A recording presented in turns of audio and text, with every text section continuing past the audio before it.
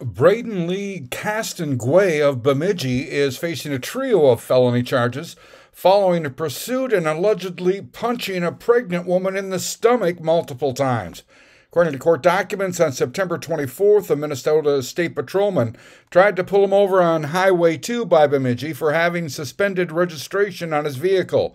The patrolman reported Castonguay took off at speeds up to 115 miles per hour, swerving all over the road until a pit maneuver brought the pursuit to an end. Meth was found in the vehicle, and his female passenger, who was pregnant, reported during the pursuit Castonguay hit her multiple times in the stomach, blaming her for the pursuit. Castonguay, now charged with felonies of possession of drugs, domestic assault, and fleeing, plus a misdemeanor of possession of metal knuckles. I'm Neil Carlson reporting for iNewZ.TV.